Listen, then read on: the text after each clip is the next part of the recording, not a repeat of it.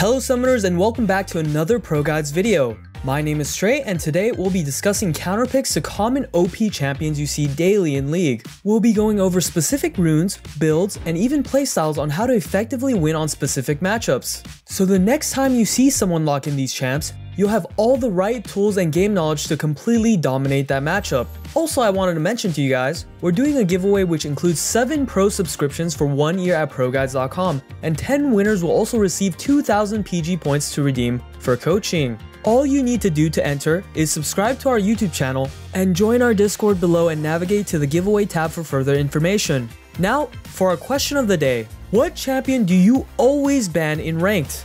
I personally ban Blitzcrank because of his pressure in lane and dodging his hooks can sometimes be a massive pain. Let us know in the comments who you avoid playing against.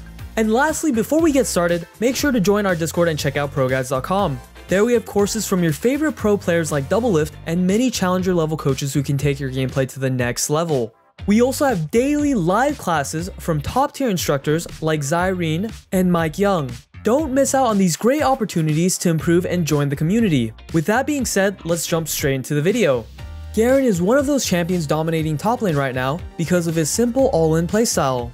It can be really frustrating for players to deal with him because he's so tanky and does so much damage. In order to shut down the might of Demacia, we're going with the missing link, also known as Gnar. This little monster has the ability to avoid Garen and once enraged, can toss him around with the crowd control of a machine. Your range harass forces Garen to eventually want to engage, and when he does, he will use his decisive strike, at which point you will throw your boomerang and kite back. If Garen continues to commit, you will use your jump to disengage further. From here, you will kite forward or continue to kite backwards if he decides to run away. If you are in Mega form, you will want to stun him with W followed by your boulder and look to kite away because you will not beat Garen in a long duration fight. For your build, you're going to want to go to Black Cleaver for the movement speed, Merc Treads or Tab Eye, Frozen Mallet to slow Garen down, and Death's Dance. After that, you can look to build tanky to match the situation for the game. An important note on the matchup, and for Gnar specifically, is to distinguish between short jumping and long jumping. Many champions will disengage the second they see Gnar jumping away, so you want to take advantage of this by short jumping to bait the enemy into running away, but immediately turning on them to continue fighting. Just keep in mind, your overall goal is to keep poking Garen to gain a CS lead and leave laning phase with a big advantage. Our next counter pick in the top lane is going to be Pantheon against Wukong. Your ability to negate his damage and duel him will send him back to the fountain soon enough. When Wukong engages, he will lead with his E, followed by his crushing blow. At which point you will negate all this damage with your shield ability Aegis Assault. From here, the rest is history because Wukong ultimately has no abilities left, allowing for you to chase him with your stun followed by your spear. You want to use your ability to negate his damage to control the lane and zone him from being able to walk up and farm. Eventually, you will gain a lead, which will give you opportunities to engage where you will want to open up with your stun and immediately Q. From here, you can kite forwards or backwards with your shield and win out the fight. For your build, you will want to go Corrupting Potion, Black Cleaver, Tab Eye, Youmuu's, Death Dance, followed by Edge of Night. These items will give you more tools to chase down Wukong when he tries to run away. Pantheon will have an easy time in this matchup when played correctly, so use these tips to stay ahead. Make sure you do manage your Mortal Will stacks with what ability you want to use on Wukong, usually your Q or W if you want to stack Conquer faster. Lastly, whenever you go in for a stun on Wukong, pay attention to the white silhouette you get when he's invisible. This will line up for you to land your melee range Q to output more damage on him. The jungle position has been taking over rank recently, and there are a couple champions that have been dominating. Both Volibear and Fiddlesticks have been boasting high win rates and low counterplay all across the board, so we have a couple niche picks to beat out these junglers running rampant. Huge disclaimer for jungle is all about lane priority. This assumes both junglers are inside a vacuum fighting each other. While Volibear excels in hunting people down and staying alive in fights with his beefiness, he struggles to deal with champions with sustain and crowd control. The counter we are presenting here will be Kayn. Assuming you are Red Kayn, when Volibear runs at you, the trade pattern will always look the same. You start out by using your W, Blade's Reach, to knock him up and stall out his Q stun. From here, you can look to fight him and look to use your ultimate, Umbral Trespass, to dodge his ultimate, ultimately resulting in a winning fight. For your build, you want to run Blue Smite Warrior, Tab Eye or Merc Treads, Black Cleaver, Death Stance, and Spear Visage for all the sustain in the world. Kayn is a jungler with extremely high carry potential, so here are some tips to make sure you know what you're doing. Try to avoid Volibear early on, and look to stack up your form by ganking melee characters. If you have no choice but to engage Volibear, use your abilities to trade with him and disengage with your Shadow Step to run away or stall for time for your teammates to come. Keep an eye out for easy knockups on Volibear since his engagement is very one-dimensional as he tries to just run at you. When dealing with Fiddlesticks, you want a champ that will put fear into him by hunting him down with the help of invisibility. Evelynn may have a weak early game, but once you reach level 6 and unlock your stealth, you can hunt down just anybody. If Fiddlesticks ever engages on you while you are playing Evelynn, then you either fell very behind or made a mistake in positioning. Your best bet is to ult away and find a new opportunity later down the line. Ideally, you want to be the one starting the fight by finding him first hiding in the shadows, looking for a Crowstorm play. Open up with your charm on Fiddlesticks and wait for it to charge. From here, land your Q and immediately use all your abilities along with Blue Smite and Ultimate to finish the poor Scarecrow off. Your build will always include Runic Echoes, Sorc Shoes, Medjais, Lichbane, Rabadons, followed up with Liandry's. Once you reach 2 to 3 items, hunting down Fiddlesticks will be easy. Here are some tips to stay on the hunt. Your goal here is to reach level 6 and purchase Runic Echoes, eventually leading into a Medjais. From here, your goal is to hunt down squishy targets along with Fiddlesticks to get free stacks to snowball the game. Make sure you focus on finding Fiddlesticks during objective dances so you can finish him off before he gets a chance to surprise your team. Lastly, don't forget to turn up the hype dubstep to get into the zone when piloting Evelynn. I make sure I don't forget. And for countering Galio and Kassadin, Galio has some of the strongest wave clear and survivability of any mid laner in the game. The best way to bully him is by shutting down his playstyle and destroying him in the split push. Fiora accomplishes this with ease. Anytime from level 2 and onwards, if Galio ever tries to engage Fiora, look to use parry to stop his crowd control and stun him back. From here, look to continue breaking vitals on him and decide when you cannot chase him any further. Starting off with a Corruption Potion, go for Ravenous Hydra Rush, Merc Treads, build into Trinity Force, pick up Death Stance, and finish off with Maul and Mercurial Skimtar. This lane is straightforward once you have the basics down, so here's a couple of tips. An advanced way to play Fiora is a move called Tipping the Lunge. This means basically using your Q to proc a vital but landing it at its furthest possible range. This will help you keep spacing between you and your opponent, allowing you to disengage with the extra movement speed. Pay attention to how Galio reacts when you play aggressively. If he tends to immediately taunt or try to hold his abilities to bait out your parry, adapt and play accordingly to win the mind game. But let's say mind games aren't your thing. Make sure you run Cleanse and build Mercurial Skimtar as your final item to give you all the tools you need to escape his crowd control and finish him off.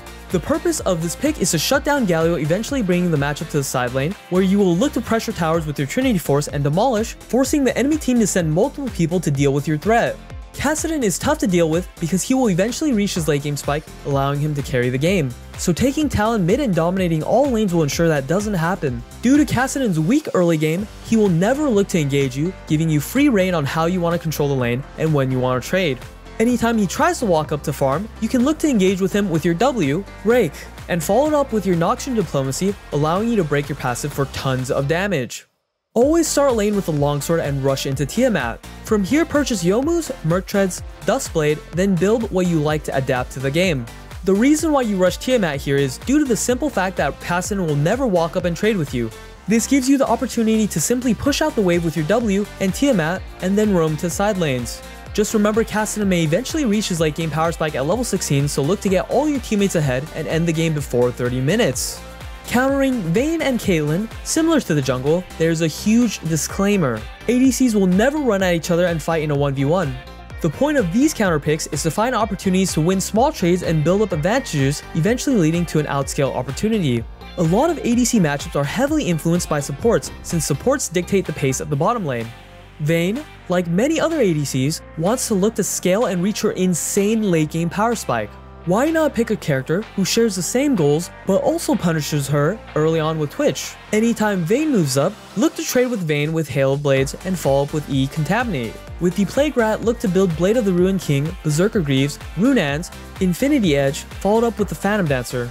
Here are a few notes to this lane. The point of this lane is to outscale Vayne while still pressuring her during the early laning phase. Feel free to shake hands with Vayne and look to freely farm alongside Vayne. However, if she ever tries to play aggressively, drop your Venom Cask and trade back with Hail Blades, followed by Contaminate. While Twitch may be a little outdated, just make sure you flex on Vayne with your Assassinate abilities in your invisibility and crazy teamfighting with massive range.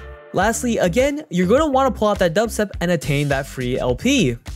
The annoying long-range ADC we all know as Caitlyn can be countered by Jinx. All you need to do is maintain your farm with your minigun and trade auto attacks with your long-range gun if Caitlyn decides to trade. Be very mindful of your mana's usage early game and focus on farming to outscale Caitlyn. The main point of the Jinx pick is to be able to match Caitlyn's harass and outscale her once you reach your power spike.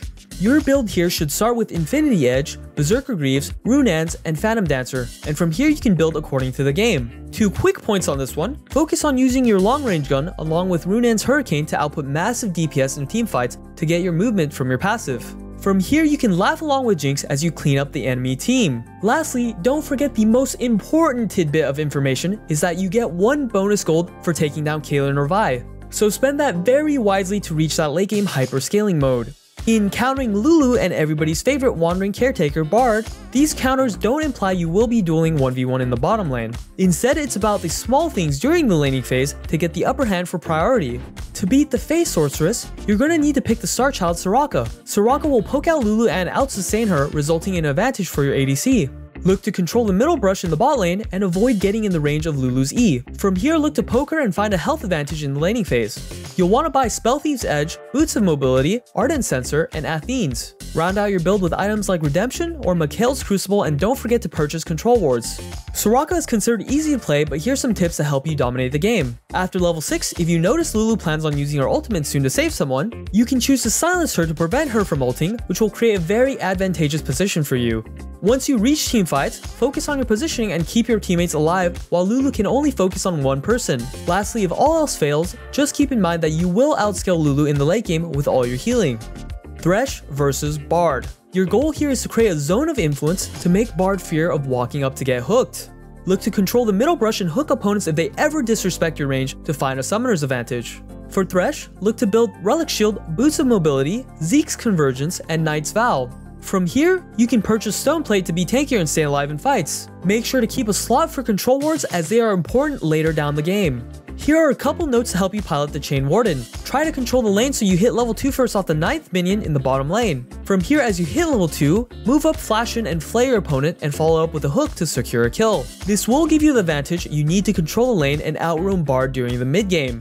And with that, that concludes our latest episode of Counter Picks. If you enjoyed the video, make sure to join our Discord below where we do ton of coaching giveaways and community events. Lastly, don't forget to visit our website at ProGuides.com where you can receive coaching from pro players, watch live classes, and improve with courses from pro players. Don't forget to leave a like and comment, and hey, even subscribe. And again, I do want to mention for the last time, we are doing a giveaway which includes 7 pro subscriptions for 1 year at ProGuides.com, and 10 winners will receive 2,000 PG points to redeem for high quality coaching. All you need to do is subscribe to our YouTube channel and join our Discord below and navigate to the giveaway tab for further information. Again, my name is Trey and thank you so much for watching, and good luck to everyone on the Rift. Have a good one, folks.